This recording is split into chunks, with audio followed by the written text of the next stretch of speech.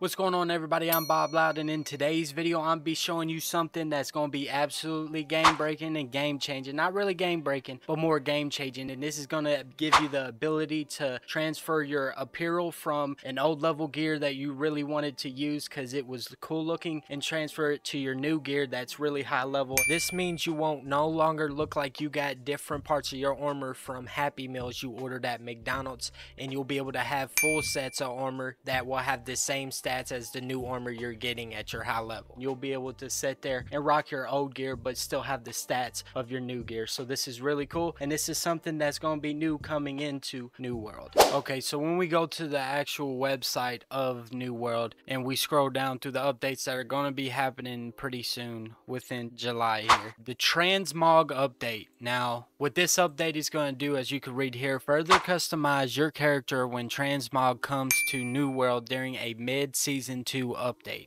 Use consumable transmog tokens to capture the appearance of any gear collected in the world and then transform it into a usable skin for your cosmetic collection. So basically what this means is there's going to be an item that you're probably going to have to do a quest for, or maybe even buy because it's Amazon, you just never know. And this is going to let you take an item that maybe you got at level 12 and you still got in your storage unit that you thought looked cool, and be able to bring it to your gear when you're level 60. So if you have a gear set that's 500 score and the old gear set that you liked was 200, then you can sit there and put that skin on your new gear set and be able to actually make a whole armor set without having to buy the in-game armor sets, which is going to be really cool, and that's actually really great. So if you're excited for me, let me know down in the comments down below. And if you want me to do more videos on New World, as you can tell on my channel, I actually do a lot of Fallout 76 content.